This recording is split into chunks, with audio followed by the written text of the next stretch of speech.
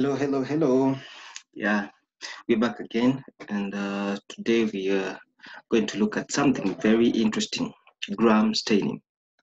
Okay, so it's not the only type of diagnostic method we have in looking at bacteria, but it's one of the most important methods. It's very old. It's a very old method of uh, of actually doing diagnostic. It's not perfect method, but hey, at least it made an attempt, and it has been used for quite a long while.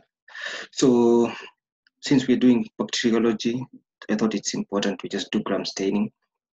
Um, we might not have time to look at all the other types of laboratory staining methods that we do for bacteria, but this one is essential.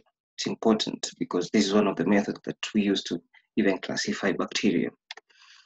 So before we jump into gram staining itself, it's important to know that the whole concept is based on the cell wall. Okay, if you remember our lecture, we talked about the peptidoglycan layer in a bacterial cell wall. So that is basically what we look at when we are doing the staining method. So just a recap is we understand that a gram-positive cell wall has a thick peptidoglycan layer, and a gram-negative cell wall has a thin peptidoglycan layer here together with an outer membrane. Okay, so there's an outer membrane, no outer membrane in the gram-positive, thick cell wall, thick peptidoglycan layer in a gram-positive, a thin one in a gram-negative. So that that's the concept we build on when actually we're looking at the staining. Okay, just don't forget those two concepts. Okay, thin peptidoglycan layer, thick one, and there's an outer membrane in a gram-negative. Okay, so this is microscopically. Actually, if we look at it under a microscope, so there's an outer membrane here, then there's the thin peptidoglycan layer, as you can see here, and obviously the cytoplasmic membrane, or the normal cell membrane. Okay, so this is a gram-negative bacteria. For a gram-positive, you can see how thick the peptidoglycan layer is, and nothing here. There's no outer membrane. Okay, so that is how it looks microscopically, so that you don't think we're just theoretically talking about things that are not there. Okay, so good. So we'll focus on these concepts. We'll look at a brief introduction, history, the basic principles, very important, and then the step-by-step procedure, and then visualization, how it looks, how the gram-positive and gram-negative looks under a microscope. Okay, then we will basically look at examples of bacteria in each class. So what is gram staining? Basically, it's a method that differentiates bacteria into two main categories. So we have a gram-positive, gram-negative. This is basically, by the way, it's the very first step in identification of bacteria. When they take samples, when they do swabs, when they have sputum, whatever, or blood, and they want to test, the first test they do for bacteria is gram staining. Before now, they go into other specialized kind of diagnostic tests. So it is very valuable in both clinical and research. So clinically, we identify whether you are suffering from a gram-positive bacteria, so that we know whether we're going to give you a drug, an antibiotic that is sensitive to gram-positive or a broad spectrum, whatever.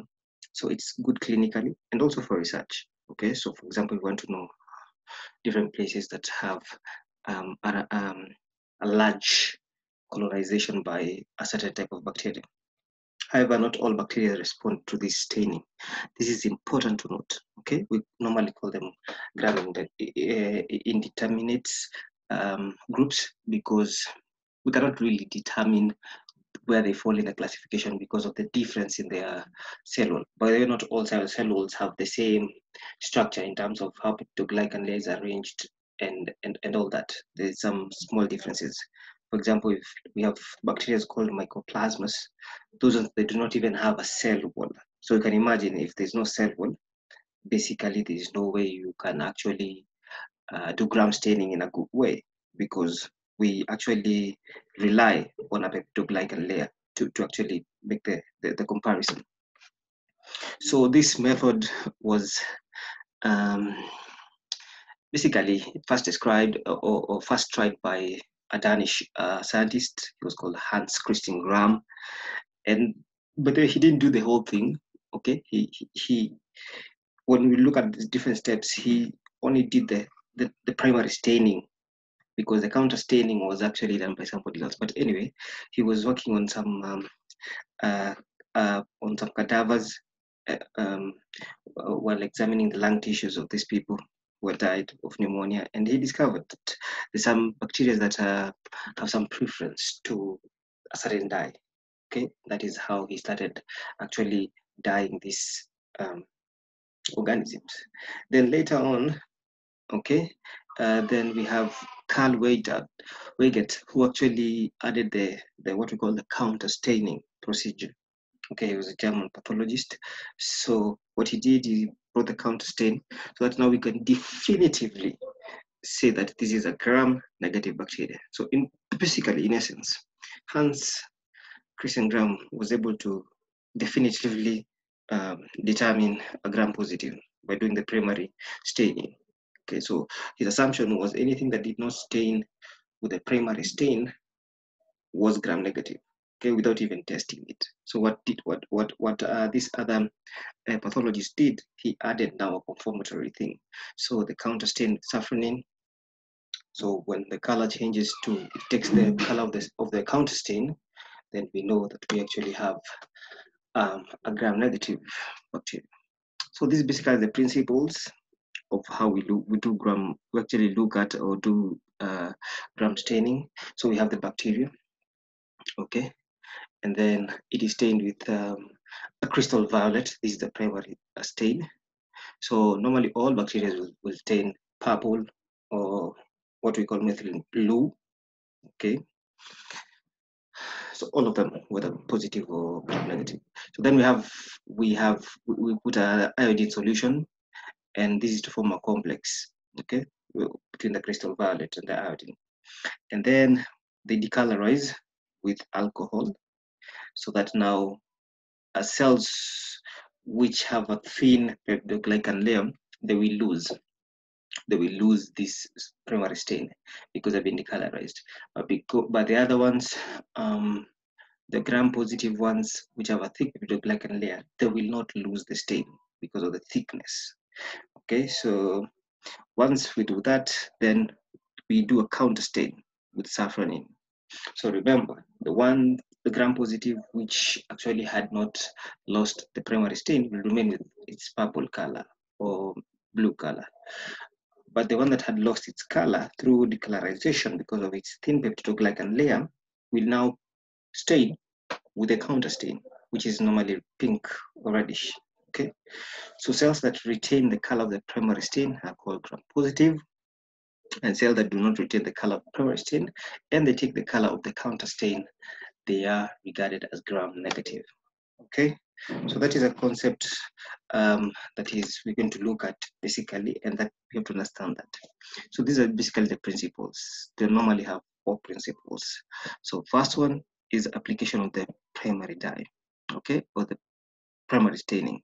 So we apply crystal violet, which is purple dye, okay.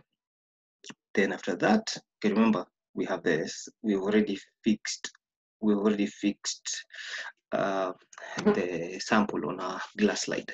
Okay, so let's not forget that. Then after applying the purple dye, then we also put iodine. We call that a mordant because basically it forms this complex. Then what we do is we decolorize, and decolorization is done with an alcohol solution. And then after that, we apply a counter stain. Okay, a counter stain now with safranin, so that we can pick whether it's a gram-negative or a gram-positive. Okay, so remember the 4 steps. There's an application of the primary dye. We put iodine, it's a mordant, or what we call a mordant, and then we decolorize with alcohol, we counter stain, with safranin. Okay, so basically this is what we'll have, a gram-positive with thick peptidoglycan layer. These are thin peptidoglycan layer, but there's an outer membrane. That is basically the concept. So the steps we're talking about is that primary stain, crystal violet, and remember the sample has to be heat fixed on a slide. Then iodine, which binds to crystal violet and traps it in the cell. Okay. Then decolorizing with alcohol, and then counter staining with safranin. Okay, so the procedure itself, now this is important, but maybe like we are on a lab set, setup. So we prepare a heat fixed smear of the bacteria. We cover the smear with crystal violet, then add gram iodine, add grams of iodine, then we rinse in water, and then add alcohol, then rinse again, then cover with safranin, then wash it off, then air dry it, and then you observe it under a microscope.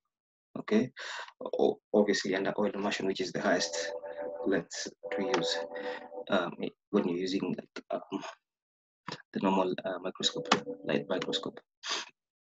So the visualization under a microscope, now we've already done all that. What we expect to see is gram-positive. Now this one, we cannot, basically, they're not very clear to see morphology or shape, but we can actually see these are purple or basically almost blue in color. So this is a gram-positive bacteria. These ones are clearly pink in color or reddish. So these ones are gram-negative. This is how you would see them in a microscope. Okay, so it's a simple procedure, and that's basically how it's done. So it's good to just to know some of the gram-positive and gram-negative bacteria. All staph, streps, it's easy to remember those ones. Gram-positive Clostridium, like Clostridium tetani, Bacillus anthracis that causes anthrax, Listeria, Enterococci, Corynebacterium that causes diphtheria, then Actinomyces, those classes. Then we have gram-negative bacteria like Enterobacteriaceae, like Salmonella, Shigella, Klebsiella, Escherichia coli. Then some Vibrio cholerae, Pseudomonas, Neisseria, both meningitis and gonorrhea, Haemophilus, Bordetella, Legionella, Chlamydia. So all these are gram-negative, so it's important to know. Okay, yeah, I know it looks weird, but you really need to know.